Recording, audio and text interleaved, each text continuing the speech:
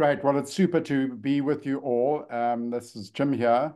Rob is going to begin the talk, and we've just done a screen share, and it's really super to be with everybody tonight and share in some of the more exciting explorations that we've been part of. So over to Rob. Hi, everybody. The title has shifted slightly. What we're trying to do is to report on some recent research. As you know, we work in environmental education and education for sustainable development. And much of my work has been on African living landscapes and agroecology. And I'm sharing this work with Jim. What we're starting to realize is that we can draw on the biomonitoring heritage into the kind of work that Jim has been doing with the mini SAS and water monitoring. So this is a speculative and open-ended talk where we're going to be exploring the ideas that are sometimes difficult to understand. And what I'm proposing is that these heritages in Africa in conservation are actually foundations for land care and for conservation. And I want to stress how extremely difficult it is for us as people living in the modern era to picture Southern Africa in a different way to the way we see it now. It's difficult to picture it as indigenous cultural heritage of living landscapes transformed by colonial modernity. And we've all grown up within the residue of colonial perspectives and the empirical dialectic of modern scientific reasoning. Science tends to reason in oppositions. This means that we mostly are taught to think in ways that oppose things. And we separate people and nature. This comes naturally to us. There are movements today that try to connect people and nature much more, like in environmental education. But we read landscapes as natural ecosystems. We think of natural ecosystems surrounding us rather than cultural landscapes surrounding us. Cultural landscapes that have taken thousands of years for people to develop. And we see conservation as protecting wildlife habitats from people. So all of these are barriers to becoming much more engaged with the history and cultures of African sustainability and bringing them into the present. So we do this in inclusive learning processes through ESD and environmental education. And what we're going to try to do tonight is flip oppositional thinking. So we start thinking about using indigenous heritage, history, and science to uncover and recover knowledge that, in the words of Jean Ntlope, the poet, we try to touch the past with our memories to feel the future flying on the wings of imagination. Now, if we go straight into the climate of Southern Africa, we know that Southern Africa is an area of climate extremes.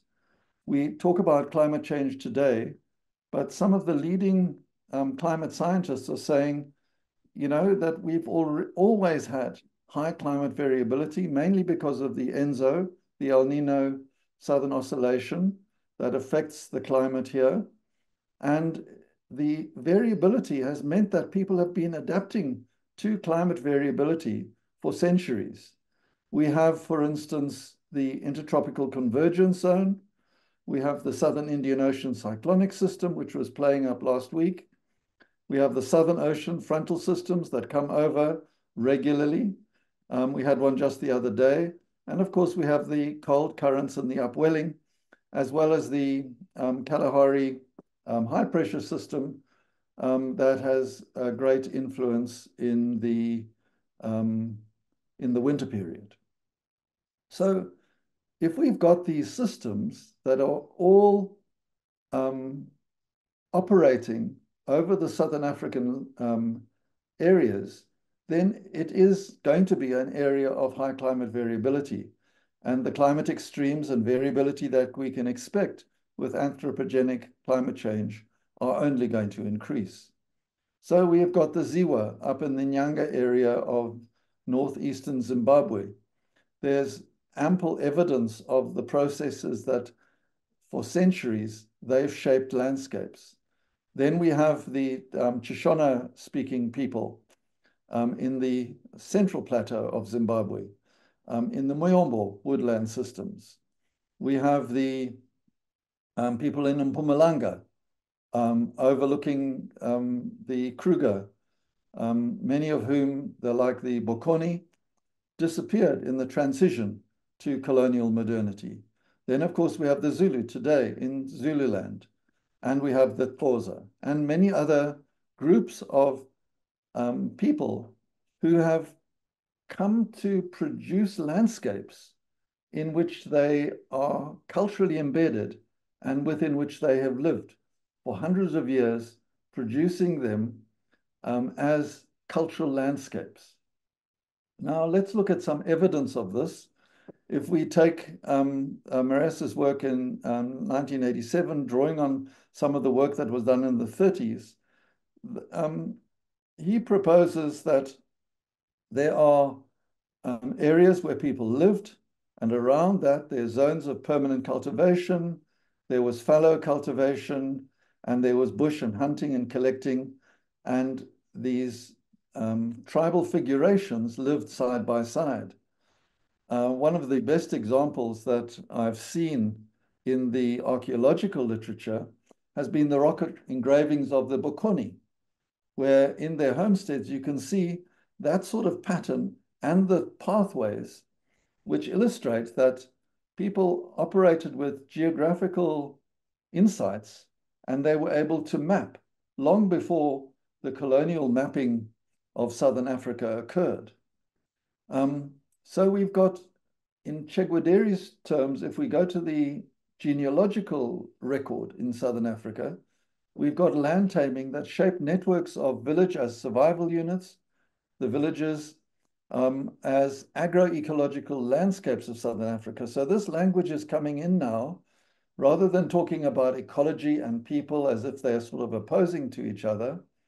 Agroecological landscapes tend to be what is coming out around the idea of land taming and the historiography of the peoples of Southern Africa. So we've got sustainability practices, and we've got land ethics. John, who we might hope to meet, John might be joining us later. He's been doing a lot of work on ethics and land care ethics. It was really important in the village households, where you have the cattle kraals, the Izala dumps, if we look at the Zulu, the arable lands and water. And we had people shaping landscapes as expanding agroecological cultural landscapes. So they were working within the ecosystem limits. They were living in sustainable ways. And they were gathering imifino, they were using fire to affect the quality of their grazing, and they were hunting. And these systems on the African savanna are really important, and we can talk about them as mosaic biocultural systems. And you have the dry forest, the open woodland, and the grassland. And particularly on the central plateau, if you look at the Moyombo, it's a fire climax system with over 50 edible species of plants. Their fruits were harvested from November to February, and over centuries of agroecological and climatic interaction, Southern Africa developed as living landscapes within which village survival units learned to thrive.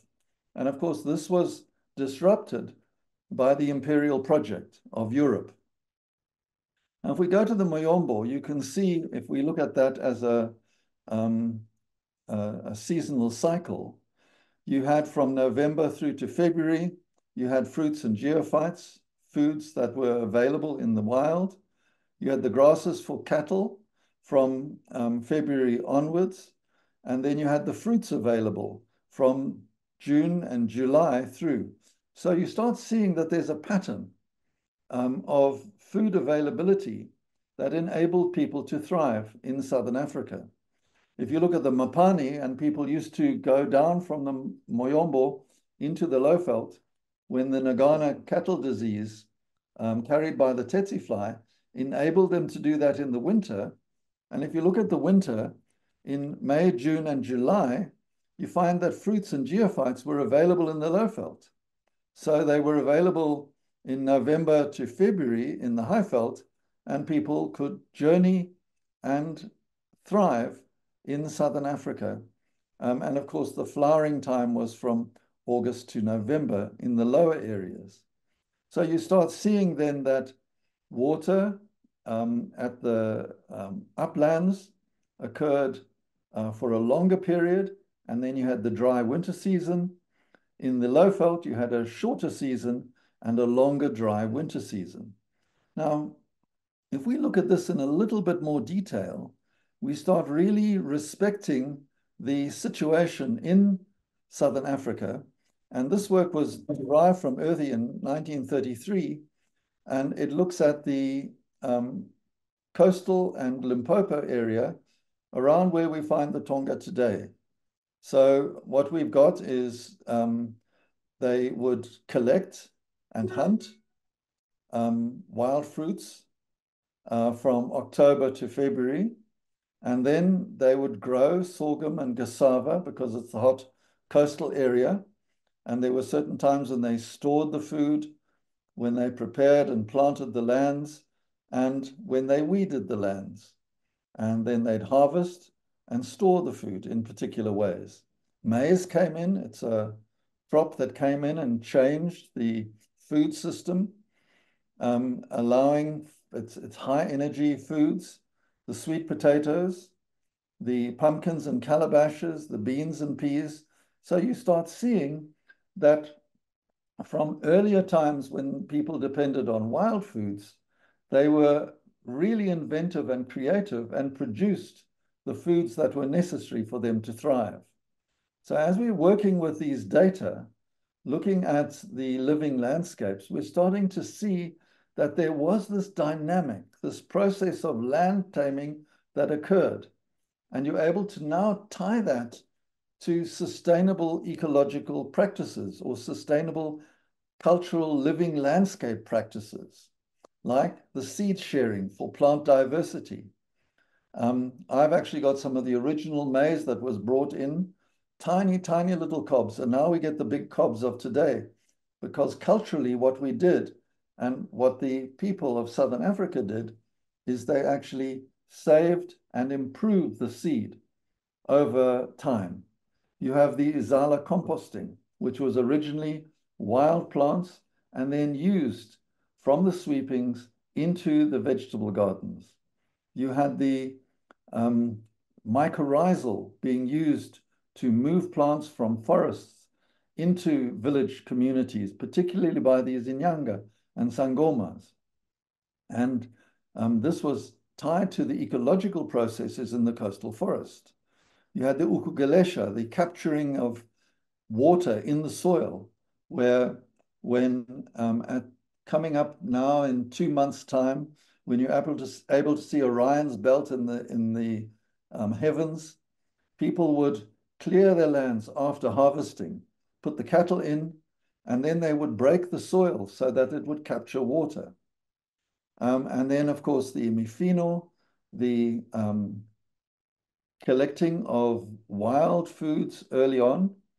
And then now when people weed their gardens, particularly in the Eastern Cape, they don't dig out any old weeds willy-nilly. They keep the imifino because those are food plants. And umfuno, the plants, the vegetables that they have planted, and imifino, the wild plants, grow side by side. So what Jim and I started to realize is that we could bring this into our education programs, and we were able to start looking at modern irrigation in relation to a process of story sharing. It'll be great when you hear about stories next week. inquiry, investigative work that the students will do together, discussion and deliberation on problems, and then change projects.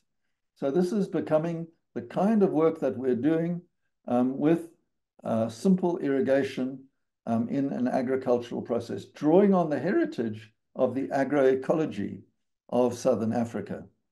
And now as we transition into looking at this powerful heritage of Indigenous knowledge and its relationship with biomonitoring, you can see that the soil, land, water relationships that people had were tied over centuries of land care. And even the young children used to make cattle when they were herding the cattle, and the indigenous people had a tremendous richness because they called themselves Nguni only quite recently, actually, because this identified them as cattle people. So if we go on to the idea of biomonitoring in heritage, although it wasn't known as citizen science at the time, in those days, biomonitoring as an indigenous heritage has been integral to the living landscapes of Southern Africa for hundreds, if not thousands of years. For instance, people living in villages were able to read the changing seasons, and there's lots of evidence of this. They were able to anticipate the arrival of the seasonal foods, as we saw with the phonology maps that I showed you earlier. They were able to assess water quality so as to collect clean water for their daily life use. And these are some of the things that are necessary for us to think about in terms of citizen science. Jim told me the other day that they used to listen to the water. And of course, we know from modern science that dripping water and water that is coming out of the rocks becomes very rich in oxygen, and therefore it's very pure and clean. So listening to the water was a good place to collect amanzi, sweet water, if we look at the Zulu. And they were able to look for living water. They would look at life in the water, and some life would indicate to them this was good water to collect. And they would clear the surface to collect amanzi. They could hear when it was safe to collect water, because if they heard frogs, it wasn't safe to collect water. But modern ecology tells us that frogs are indicative of good water, but not to indigenous people. If you're barefoot and you're walking and there are frogs, well, there are also puff adders and night adders there, and it isn't a safe place to collect water. So people going to a frog area of good water would be very vigilant when they went there. They would know when to collect in pools away from the seasonal polluting of the rivers, because the rivers would come down, and for 3 days people would not collect water from the rivers or from some springs, because the feces that was in the pastures would be washed into the river. So they would collect from rock pools.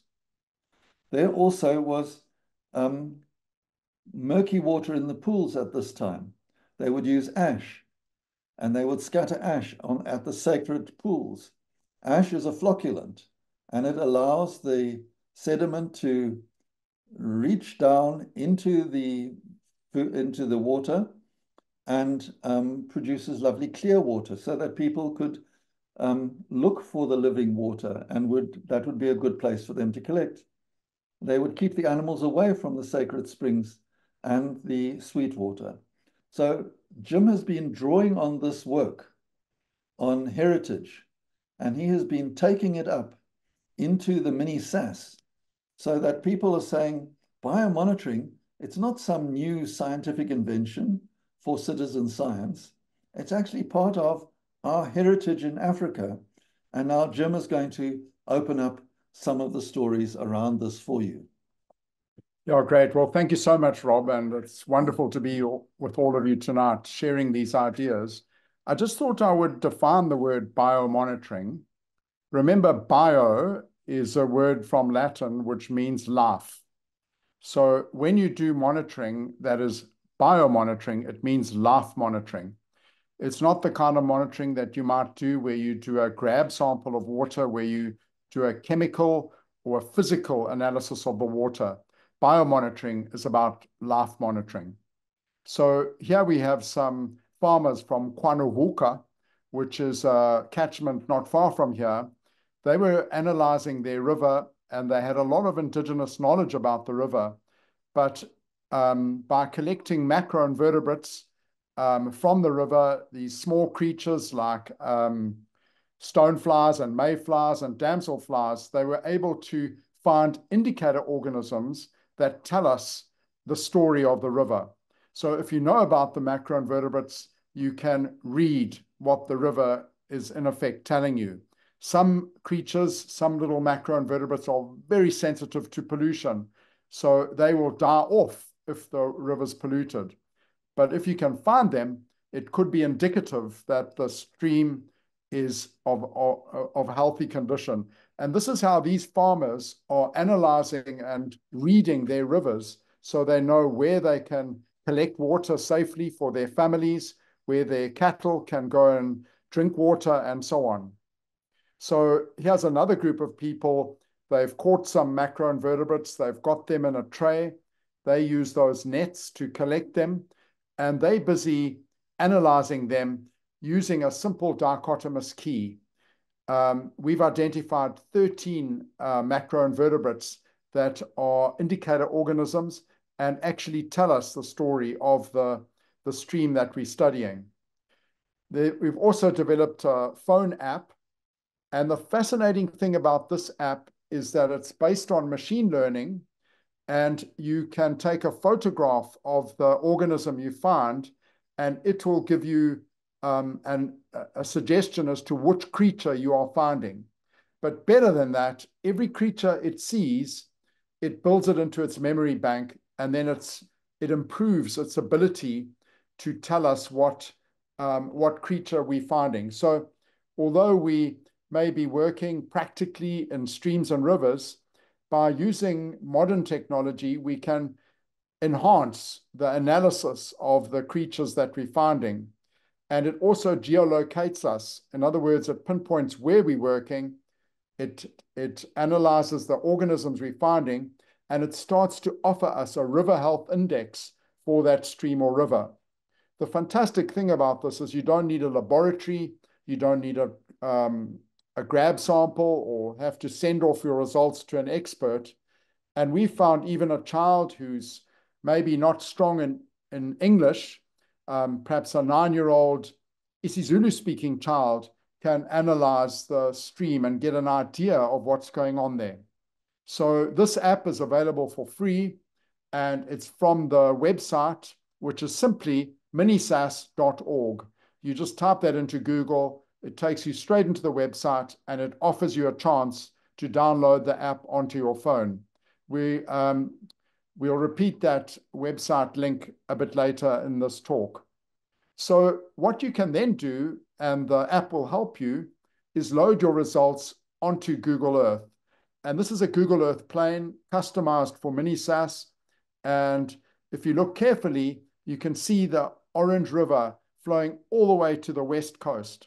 The biggest river in South Africa and Southern Africa, south of the Zambezi, and you can see it winding all the way to Oraniemont and Alexandra, and that river has been analyzed by citizen scientists all the way, as well as the Senku River, which rises in Lesotho and then flows into the Orange. Also, you can see in the north of this picture, the Gauteng area where the Vaal River drains from Mpumalanga also into this river. So there are little crab icons on this map, and each icon ranges from purple, which means highly modified or poor quality water, through 5 stages to blue, which means it's good quality. And on the Google Earth plane, you can click on each of these icons.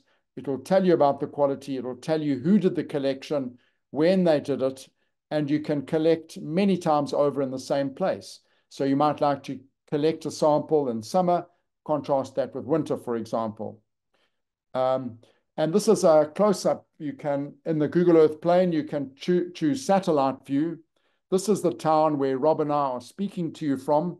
It's the town of Howick. On the left-hand side of the screen is Midmar Dam. And you can see the water coming out of Midmar is scoring low in biomonitoring because the creatures don't survive well in unnatural dams. But sadly, as it flows through the town, the quality gets worse. It gets to a purple condition, and then it comes out and it goes into a nature reserve. And as it flows through the nature reserve, the natural processes clean the river, and it improves from a red color at the beginning all the way to a orange color, which means it's getting better. So we often use the slogan, and Rob coined this, a healthy river cleans itself better than a polluted river. So that's quite an exciting insight on these rivers and streams. So that's a close-up view, and you can use satellite view anywhere in the world, actually, to see who's done a river health index and what sort of findings they have. But there are other ways of adding to your biomonitoring. The first one that we're screening now is a clarity tube. Mrs. Ungubani is using it here to monitor the water clarity, what scientists call turbidity of a stream near her, and she monitors the wastewater outflow from the Shiabazali wastewater treatment works. And then the next one we have here is an example of biomonitoring that I've already spoken of. And then finally, the velocity plank, which measures the stream velocity and volume. And when you've got flooding conditions like we've just had in Durban, it's fantastic to get an idea of the power of the water, measure the volume, measure the velocity, and understand the streams and river better. So as you've heard from Rob's talk, much of this knowledge goes way back to our ancestors, but these simple tools are helping complement the Indigenous knowledge practices of the past and how we can use them in the present. We also are hoping to have John Burukeni with us tonight. John Burukeni is doing research in Afrophilia.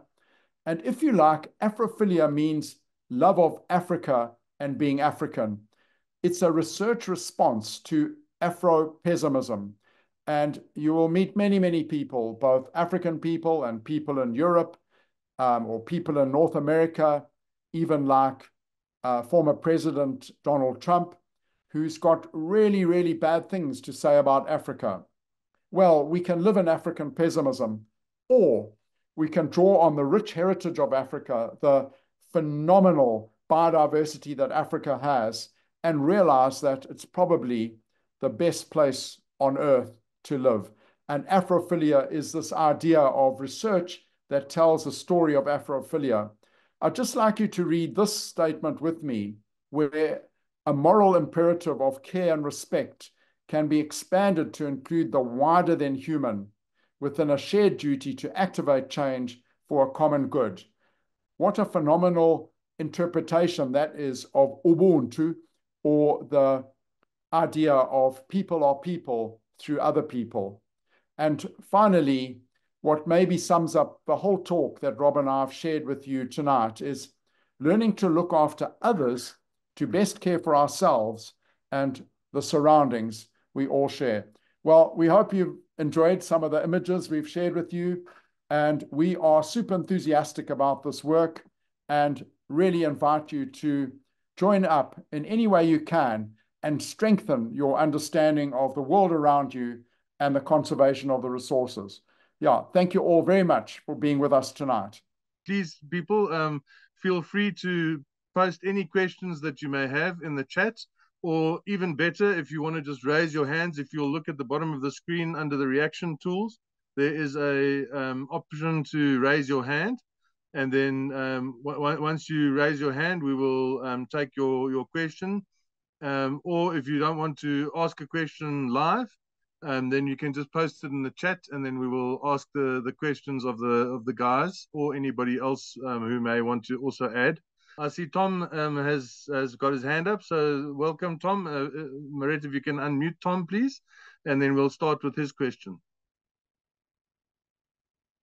Good morning. Thanks. Sorry I was late to the party here. And maybe you've already done this, but can you give us or give me more details on where to find information, specific information about the tools you use for biomonitoring, specifically the rivers and such? Or do you have a turnkey program or toolkit that is available? Because I also want to establish some citizen science projects, both here in the United States and in Kenya. And it sounds very, very helpful. Yeah, great. Thank you very much for that question. We have written a book with on 10 citizen science tools, but the quickest way to get to them is we've placed them in the website, and maybe somebody could type. Rob, could you type? The website is simply minisas.org. And if you go straight into Google and type that, you don't need any other figures. It will open the website, and then it will take you to the support tools and resources that you can get. Now, some of these you can buy, and some of these you can make yourself. So we found that people make a homemade net to collect creatures. And also, don't forget, once you've collected the creatures and analyzed them, let them go back where you found them so that they aren't harmed in any way. So you collect them with a net, you analyze them, and then you put them back in the stream. And I see Rob is typing in the website name now. He's typing quite slowly. I'm not sure why that is. It's sort of forgive us for being one-finger typist. But there you've got minisas.org. Have a look at that website, and you'll find them there. And then, Rob, if you could just put my email address in, please. Shall I type it? It'll be slightly quicker here. My email address, and you can write to me anytime. I can send you a copy of the book. Oh dear, this isn't minisas.org. Let's enter. Yeah, and then perfect. Here comes Jim Taylor 835 at gmail.com. By all means, write to that address, and I'll send you the kinds of copies of the 10 tools that we've been researching, experimenting with. And remember that all of this is in a trial. It's all getting better all the time. There's nothing that's been perfected. So, for example, that app that we only released last month, we're still finding gremlins with the app, and we're inviting everybody, all of you, to try it out yourselves and give us feedback on how we can make it better. And the same with these citizen science tools. I know in the United States, there are really sophisticated citizen science tools that we would love to learn from. So please share ideas, and let's build a collaborative community of practice around understanding the world around us better and seeking to care for it a little better than we have for the last 100 years or so. Thank you. Are you the Thank you, Jim and Rob. Are you the Thanks. 850? I mean, I'm having enough trouble coping with one Jim Taylor, let alone 865 of them. Hey, Rob makes a joke of that, but if you ever choosing an email address, you've got to get rid of numbers like one, and letters like I, because they can be confused and then everyone get confused. So that's why 835 was chosen with this email address. That's thanks, just a little Jim. joke for tonight. That's why I'm so Thanks, Jim. So yeah, Tom, please do go have a look at those websites and download the materials, and have fun getting some new tools for your research and your analysis. Thanks. I see Emlyn has his hand up, so welcome, Emlyn. Nice to have you. If Maret can just unmute you, please, and then after that we'll go to the first questions in the chat. Please, will you? And there you go, Emlyn. Yes, thank you very much. Since there's been several mentions of citizen science, and I just want to mention briefly, in case it's not known to anybody on this great conversation, that there is a US-based Citizen Science Association which meets annually, that brings forward best practices and experiences. But I also wanted to share that I think the first reference to the term citizen science was in a marvelous compendium called Planet Under Stress, that was published by the Royal Society of Canada in 1990, a sort of a whole set of expert views about what we were beginning to know in 1990, 33, 40 years ago, about the sort of dilapidating state of the planet and human disturbance of the Earth system. And I just want to quote two things from it. I think they're inspirational. The preface to this book, Planet Under Stress, says quite accurately that, quote, the human being is an animal that has moved out of ecological balance with its environment. And one of the short chapters, actually just 2 pages in this compendium, was by a physicist, Ursula Franklin, at the University of Toronto, who said, and I've always memorized the quote, she said, the task of the future is to build relationships among and between citizens and scientists so the distinction between the two groups vanishes, so that both become citizen scientists potentially able to solve our problems together. I think that's a very inspirational quote, and it's in the book called Citizen Science, published by the Royal Society of Canada, which is still available, at least from Amazon, and the author was Ursula Franklin. Thanks very much, Emlyn. I believe I missed Mike Bruton. You had your physical hand up. Sorry, I was looking for electronic hands. So my apologies for that. But if you could unmute yourself when it pops up on your screen and ask your question, please. My question to Rob and Jim is, are you aware of the work of Mutoni Musandi, who developed the Itiki drought predictor? She grew up in a farm in Kenya where she observed that her father and uncles predicted important events through their observations of what was going on in nature.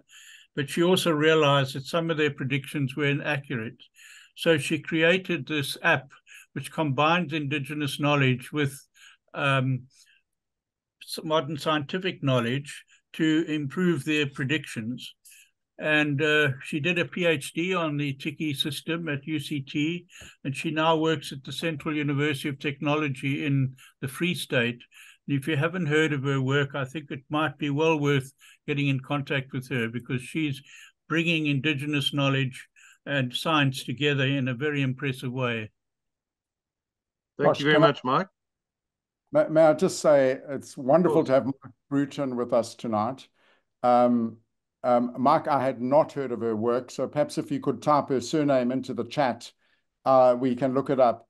But if anyone has done more for citizen science in Southern Africa, few have done more than Mike Bruton. So great to have you here. And isn't this a wonderful forum where people, Jasper, where people can make the kind of observation that Mike makes and we can all learn from it? What better way to learn and share than have people like of the caliber of Mike Bruton with us? So thank you, Professor Bruton, for being in tonight. And I think Rob might have something quick to say. No, I was also very interested because, of course, that's what the scientists have done, exactly what she has done. If you take the Eastern Cape, where we've been having cycles of drought since time immemorial, and they made the connection between the Enzo and that area, and also other parts of the planet as well. So it's very important not to draw a sharp distinction between indigenous knowledge and scientific knowledge, to see them as part of the plural knowledges that we can draw on and bring together, as you say. I think that's really interesting. I'd like to make a controversial statement out of the evidence that I shared today. I very much doubt that we would not have the ungulates of Africa unless we had the indigenous people of Africa. Because if you take the Muyombo as an example, the Muyombo was a woodland, thicket, and forest area. People opened it up. They opened it up into the Mukuvisi type of landscape. The Mukuvisi landscape supported both cattle and wildlife. And if it wasn't for the Nagana, we wouldn't have had the break that kept people out of the Lowveld. So my hypothesis, that is a little bit controversial, is that the wildlife of Africa grew with the people of Africa. And it was the modern world that actually disrupted these relational dynamics. and produce the separations that we're trying to kind of navigate ourselves through. But I'm right with you, Mike, in terms of the synergies between heritage and science are so close, particularly if you work with Roy Bhaska's work. Roy Bhaskar, in his critical realism, produces the tools to see science not as something special and different, but see science as human knowledge creation alongside all of the human knowledge creation that has been part of the successes of people on the planet. And only recently have we exceeded them and have we created the challenges that we've got these days. Yeah, so thanks for that. I'm 100% behind you. If I could just say, I wrote about Musindi's work in my book, Harambee, the Spirit of Innovation in Africa, which addresses a lot of the points that you've been making in your talk. Harambee, the Spirit of Innovation in Africa, published by the HSRC. Thank you very much, Mike. Appreciate your input. I'm going to go to a couple of just more comments in the chat. So at about 7:22, Sabil Rietmiller did comment saying these agroecological zones remind me of the, and excuse my Latin, pisos ecologicos, agricultural system of the Peruvian Incas 500 years ago. In some niche areas still practiced today, which was farming at different levels of the Andean mountains with a great variety of crops adjusted at each level of altitude.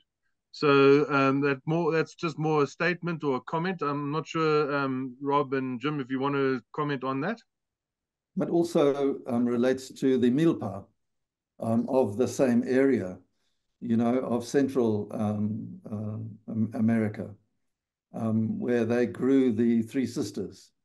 You know, so there's wonderful agricultural heritage in those areas. And it's quite ironic that today we have got so much Andean potato diversity in Lesotho. And the researchers are coming over to look at the species of potato that were cultivated in the, what's it called, the Masakani, is it, or forget the name now, of the agricultural system in Lesotho. Someone might know it. And the potatoes there were Andean potatoes that had now no longer found in the Andes. So if you're able to look at it from a global point of view, that the biodiversity can be created over time. And, you know, the idea of biodiversity being lost is really quite an interesting challenge. Sure, it's being lost spatially, but there are so many areas that we could explore as scientists and as cultural historians to understand these ideas more deeply. Thanks, Rob. Our next comment is basically a quote from a person. I personally haven't heard of them, but I'm pretty sure others would have. So it's just the practice of conservation must spring from a conviction of what is ethically and aesthetically right, as well as what is economically expedient. A thing is right only when it tends to preserve the integrity, stability, and beauty of the community. And the community includes the soil, water, fauna, and flora, as well as people. And that is a quote by Aldo Leopold. I'm not too sure if Jim or Rob are familiar with that quote, or that person. Is it in the Sand Country Almanac? I'm not too sure. Sorry. Maybe if Glenn wants to comment further or unmute himself. We know that the Sand Country Almanac by Aldo Leopold was one of the first books we read around a different way of connecting with nature and understanding humans and their relationships with nature. So that's really great. Was the other person going to comment there, Jasper? Or I have another question in the chat I'd like to pick up on, but I'm happy to pause for the other statement. No problem. I'm just wanting to go through them in order, and then we'll get to. I'm going to read through all of the ones in the Marty, chat. Yes. sorry for interrupting. Len is unmuted if he wants Okay, to add. perfect. Len, would you like to maybe just expand a bit on where that is? I think the guys have identified. Thanks, Marty. No, Jim and Rob, I just want to confirm that it does come from the Sand County Almanac, and probably a publication that I read as a 12 or 13-year-old that certainly fostered many, many thoughts. And I reflect, it still sits on my, very dog-eared, but it still sits on my bookshelf today. But yes, confirming that it is from the Sand County Almanac. Thank you.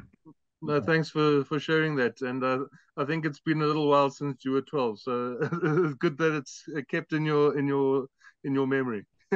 There's Sophia Luca has asked the question: how is the indigenous knowledge linked to scientific research? I'm not too sure. I mean, you have covered quite a bit of this, and I think it was asked during the talk, but maybe if you can just elaborate a bit, please. Yeah, just a simple statement, maybe to rattle our brains a little bit, is that science is indigenous. And it can only be indigenous. All knowledge is situated. The nice thing about science is it came at a really important time when the practice of measuring and counting enabled us to overcome many of the limitations of earlier knowledge in the West. It's just such a pity that when science came to Africa, that it was separated from the people. And that's why in the talk tonight, when we were trying to explore these ideas, we were looking at biomonitoring and trying to make the connection between the way people lived in the world, looking at the biota around us, and learning to see patterns is science. And when it is limited to institutions, then it becomes narrow and less useful and removed and outside of us. So the first person who spoke, who mentioned the idea of citizen science and science as a single entity, is this bringing of indigenous heritage as science and institutional science together into a melting pot of learning for the future, particularly to address the challenges that we've got of biodiversity loss and also the anthropogenic climate change that we're confronted with today. I think to a large degree, our definition of what science is and the mindset needs to be shifted to not be science is something you learn out of a book, and science is, as you say, in indigenous knowledge and life experience of people over many years. And just because it's never been written down doesn't mean it's not science. Yeah, absolutely, Marty. And I would like to share just one anecdote. Where I grew up in KwaZulu-Natal, my friends used to speak about the bird, the cuckoo, that said in English or Afrikaans, people would call it Piet my vrou. In isiZulu, people used to say, Pes kom kom, kuitimbew. Pes kom kom, kuitimbew. Now, what that meant is when that cuckoo moved into the area, it was time to prepare your fields, sow your corn. So there was people reading messages from birds. Now, you can't say that's not science. I mean, it might not always be the right thing to do, but these kinds of cues come from nature, and we can pick up on them and learn to connect. Whereas often traditional Western science taught us that it was superior and the local knowledge wasn't as important. And that is such an unfortunate distinction. You know, instead of building the togetherness that we've heard from so many people tonight in this show, if we strive together, we can get a lot further than having the oppositional thinking that Rob mentioned in the beginning of the talk, which is so much part of a more colonial view of how we can live together. Thank you, Marty. Thanks, Jim, for that. Sandra Hardy's asked a question, and you did touch on the indigenous sort of experience and knowledge about frogs, but she's asking, do frogs have influence on the quality of water? She notes that she lives on a farm outside St. Francis Bay, and they have regular frog migrations. So maybe if you can just comment on that. Yeah, it's always one of the jokes that I share with the students, that, you know, I try to get people to think outside of the polarity. So I sort of say, look, Indigenous people say if they're frogs, it's not a good place to collect water. Scientists say if they're frogs, then the water quality is normally good. Now, which is right? And then we do voting, you know, and the students say, you know, must definitely be the scientist. The Indigenous knowledge is wrong. But what's important to realize in this little joke is it is the frame of reference that counts. So if you've got a frame of reference in relation to water quality as potable water, and you've got a frame of reference as a place that is safe, then both knowledges are right. There has been quite a lot of work done in Cape Town on the frog migrations, and there are wonderful people there who save frogs from cars and starting to put in migration pathways. It's a seasonal thing, but mostly my limited knowledge is that where you find frogs, you normally have good quality, certainly without toxins. So you might have very high nutrient, but you probably don't have toxins there. And maybe just to try and go back to a question, do the frogs actually have any influence on the quality of the water? And I'm thinking their excrement or eggs or anything like that, do those things affect the quality of the water? I'd like to put that question to Professor Bruton. I hope that's why he's raised his hand. Okay, cool. Well, Mike, can you come in there? Let's ask him to unmute. No, I raised my hand to mention another point. I wouldn't want to risk an answer on frogs. So I have an eco pool in my garden, and it has at least 7 frog species in it. And it's had the water quality has varied over the years, and the frogs have thrived.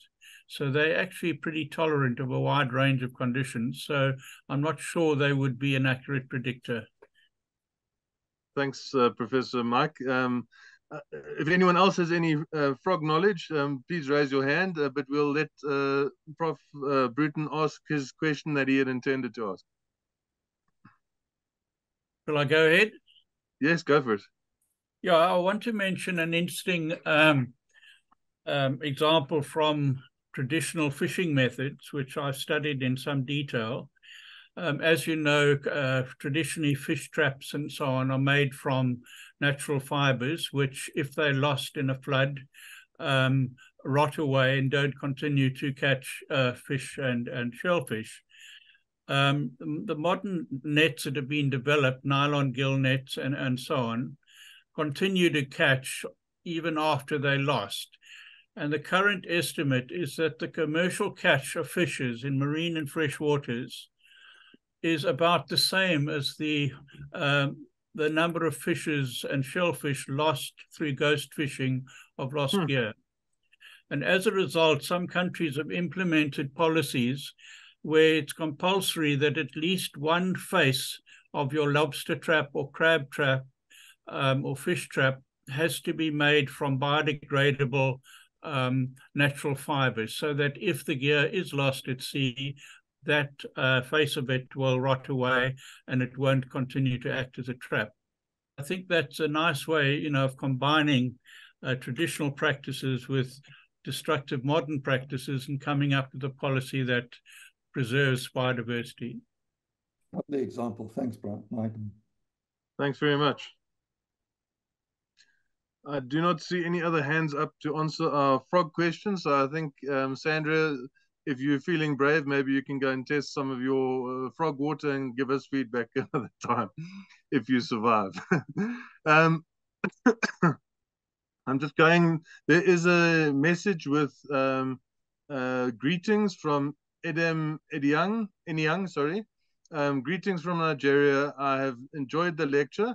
We are doing lots of citizen science at BPC Nigeria. It's a great way to go. Can we have some of the tools here in Nigeria? So I think the guys will say to you, please go to the website that they shared earlier and download from the website for any tools or resources. But I'll give you another option or opportunity to talk further to that if there's anything specific for Nigeria that you can think of. Yeah, I just think that's a super point that he makes from Nigeria.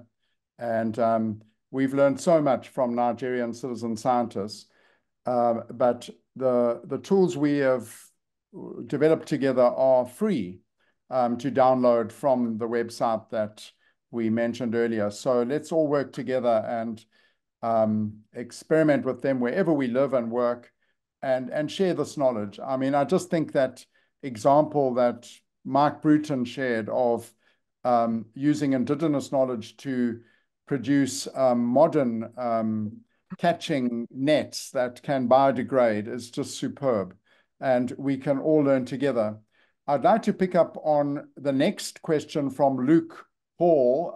Greetings, Luke from TUT. Good to have you on this evening. And he makes a fascinating point about Mpopomeni informal settlement. He's quite right to say that Mpopomeni is a township just above Midmar Dam. And for many years, most of the effluent and pollution flowed from that township into the dam. And in 2009, with the support of DUCT and the Mkungundlovu District Municipality, a group of people living in the township started monitoring the sewage outflows and doing door-to-door education around it. And after 3 years of work, when they initially started monitoring, there were 104 sewage spills into the Umtumzima stream, which flows into Midmar. And after 3 years of working, there was not one flowing into that stream. So working with Umgeni Water, with the Department of Water and Sanitation and other authorities, they were able to overcome that. And today there's a human-made wetland between the township and Midmar Dam, which is mitigating to up to 60% the kind of pollutants that are going into Midmar. So really exciting nature-based solution there. But I would like to say that probably 60% of the risk to Midmar is from agriculture, and the nutrient load that comes off agricultural lands is even higher than what is coming out of the townships. So Luke, spot on with your insights and question there. And by all means, pick it up with us in another forum if you'd like to go deeper into it. If you look on the MiniSAS website globally, the most studied region of the world, believe it or not, using MiniSAS is the Mpopomeni Valley. And that's mainly isiZulu's people using the citizen science and documenting their work onto the Google Earth plane. So hats off to that incredible community mobilization not far from Howick. Thank you, Luke. Thanks, Jim, and thanks, Luke, for the question. I'm just interested, the filtration of the water that's coming out of the township, was that something that naturally occurred, or was it specifically planted to do the filtration? I'm just interested. Yeah, so the idea there is the farmers, back about 70 years ago, farmers near Mpopomeni canalized the streams, and they made the streams straight so that they had more arable land. What that meant is when you had a flood, it just rushed with all the sand and soil erosion straight into the dam, And on the way, it picked up the coliform bacteria from human and animal feces, and everything just got washed straight into the dam. The wetland, they've carefully blocked off the stream, and they spread the water over the landscape so that the reeds and the plants have time to take on and reduce the kinds of polluting load that's going into Myanmar. And the water is much cleaner than it was before that wetland was used as a kind of filter, if you like, helping clean that the water from the Mpopomeni township. Thanks, Jim. Cheryl, I know you've written a couple of comments in there. I would like to ask you to unmute if you can. So I'll, because you always bring so much energy, positive energy to the talk. So please, won't you express your comments yourself, Cheryl? I know these two young men for many years, and I think they've watched me go grey over the years. I mean, I was a young girl when I started my first ESA conference, and guys, you helped mold me. And thank you. That's all I can say. The last couple of years, you've helped me mold my students as well. And thank you. And tonight was a fantastic talk as always. You two are called my twins, all right, because you make such a big difference in conservation, in environmental education, and you're just showing what it is. Never give up. Thank you. And then just a tip that Cheryl didn't mention their message to her students. This presentation will be included in your first theory. Don't forget to view the Changing Hearts and Minds series. Jim and Rob, talk is number 13. So all the TUT students, pay attention and you'll get ahead. I see, Mike, you've got your hand up again, so I'll allow you to unmute, please. Yeah, sorry to butt in again, but I recently published a paper in the South African Journal of Science on the incredible role that citizen scientists have played in discovering a coelacanth colony off the south coast of KwaZulu-Natal, over 300 kilometers south of the Isimangaliso Wetland Park, where we already knew there was coelacanths. And the reaction of the editor of the South African Journal of Science is she'd like to invite a group of scientists to write an article for publication in the journal on the importance of citizen science in South Africa. So maybe Rob and Jim and some other participants in this discussion would like to join me in putting together a paper that emphasizes the important role of citizen scientists and how we can further develop their contributions to science. That's a thumbs up, and thanks, Mike, for bringing that to our attention. And I'm sure you will be able to get in touch with each other to collaborate on that submission. Marty, could I pick up on the next one by Claudia? That's perfect. I was going to read it, but by all means, if you want to read it out and then answer. Sort of the idea that biology and indigenous wisdom is very often combined. Now, Sol Shava, a colleague of mine, who's now Professor Shava at UNISA, he did a very interesting study on the history of the combinings of biology and indigenous wisdom. And one of the challenges here that Catherine Odora Hoppers raises is that when biology combined indigenous wisdom and brought it back into the school curriculum, the children did not recognize it as indigenous anymore. Because what actually happened was science appropriates the knowledge and turns it into scientific abstract ideas, and therefore the connections are actually lost for indigenous people. So that is one of the major cultural limitations of the way science is working at the moment. And citizen science intervenes at that space to bring the science out of the life experience of people and into the scientific world, and from the scientific world into the life of people. So that, as was mentioned earlier, the sciences of daily life and knowledge creation and the science of the laboratory kind of start to interact much more closely. So that's a really useful question to raise, Claudia, to actually look at, the idea that science can become indigenous knowledge and knowledge for the citizenry if it is done differently.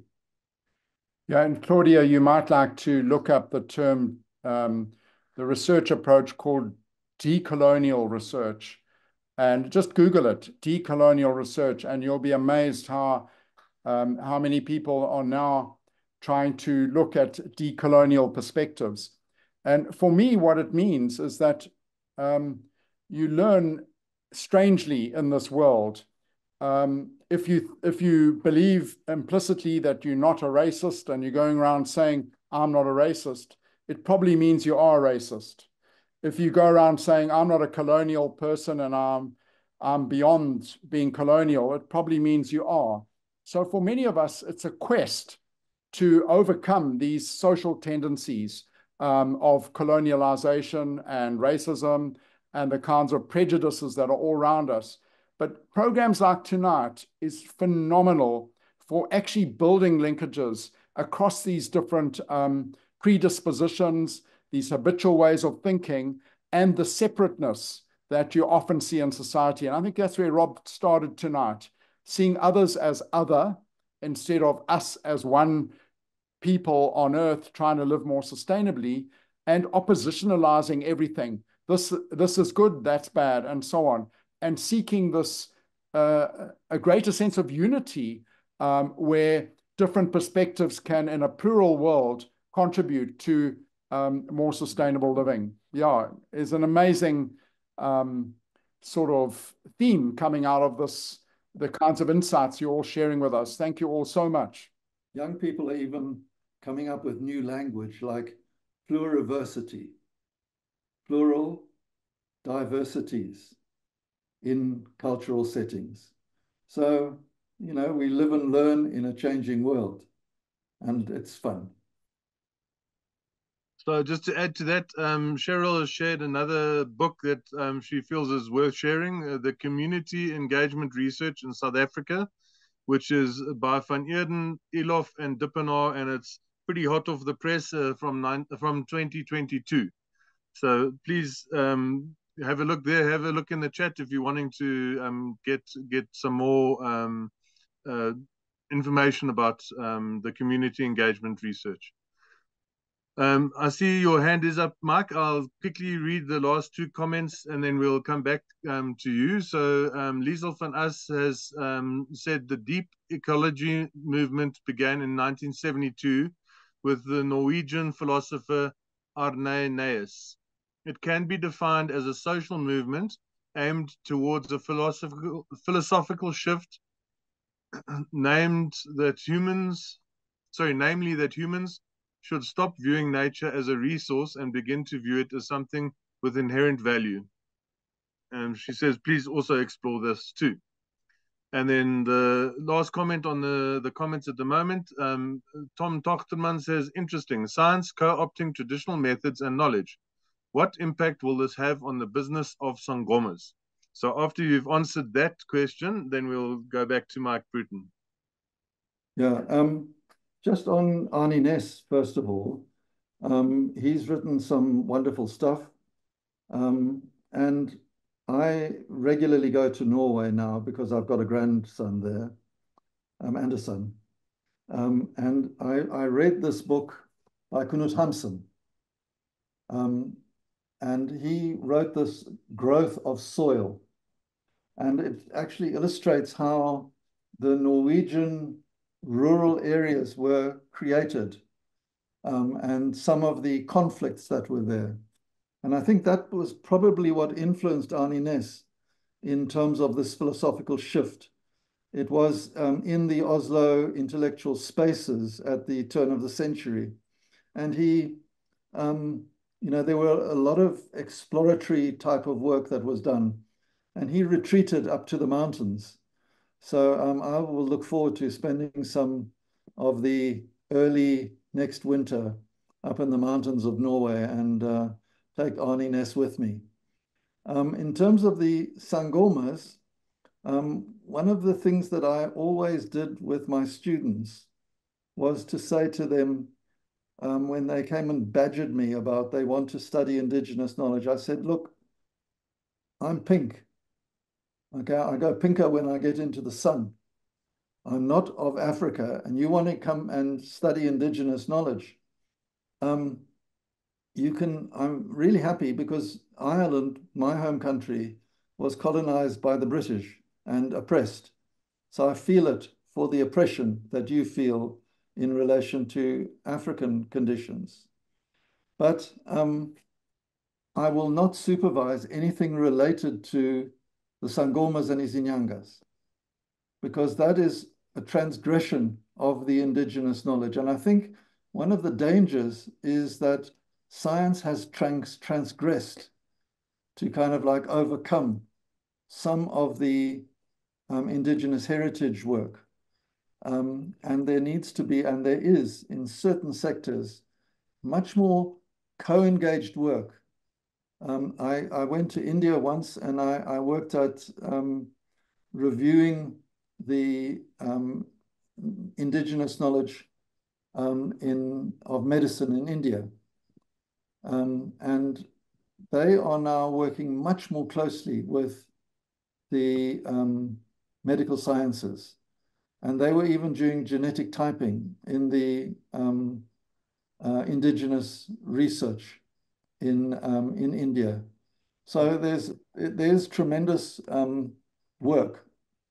And what we must avoid is there's lots of indigenous knowledge that is there that goes beyond medicinal plants. It irks me no end when someone says, here we are, we want to study indigenous knowledge, let's look at medicinal plants. That's the first call. You know, there's so much more vast, interesting indigenous knowledge than medicine. And I think medicine should be off limits for people who are not doctors and pharmacists and Sangomas and Izinyanga, because there's been so much poor work done, particularly around the African potato and the HIV/AIDS and that sort of thing. Thanks, Jim. Do you also want to add something? I see you've moved closer, or can we move to Prof. Bruton? Across to Prof. Bruton, I think. Thank you. Okay, great. Yeah, I want to make what might sound like a controversial statement and to say that there is no such thing as Western science, and we shouldn't use that term. Just as there isn't African science or Islamic science, all of these different cultures make contributions to science, and there can only be one science. And the principles of physics and chemistry and so on apply wherever you are. So, you know, we need to get away from referring to Western science and contrasting it with indigenous knowledge. The other point I'd like to make is that a knowledge system, however it's derived or passed on from one generation to another, only imparts benefits if it creates wisdom. And it's not enough to just create information or knowledge. That must be converted into wisdom, the wise use of that knowledge. And I think there are many examples in the world of what we traditionally call science producing information and knowledge that hasn't led to wisdom. Whereas I think there are many examples in indigenous knowledge which have imparted wisdom. And I think we need to recognize that. Thanks for that valuable input. Again, you've been coming in a number of times, and we appreciate that. Thank you very much. There's just a couple more points. There are more comments than questions, and we're almost at 8:30. I'm not too sure. We've still got a few people in the room up to still at 49. So let me read these last two, and then if anyone has got a further question, please won't you just put it in the chat or raise your hand. But Gilly de Vlieg says, thank you for pointing out how arrogant the colonial mindset can be and how we need to rid ourselves of this arrogance on a daily basis. I have been fortunate to work with many rural communities in the past, and their ideas have enriched my life.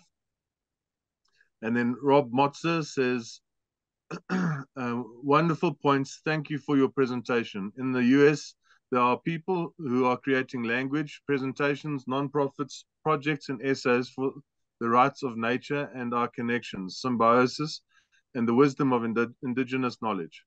I'm one of those people involved in this work and write wildlands and have a habitat restoration group. So thanks, Robin, for your efforts in the US to do these initiatives. I don't know if there's anyone else. There's Robin there on the screen. Thanks. I'm not sure if there's any comment from Rob or Jim on that. Just thank you for the opportunity to have been here today, this evening, and the challenge of trying to synthesize these ideas and share them in ways that provoke and invite and challenge.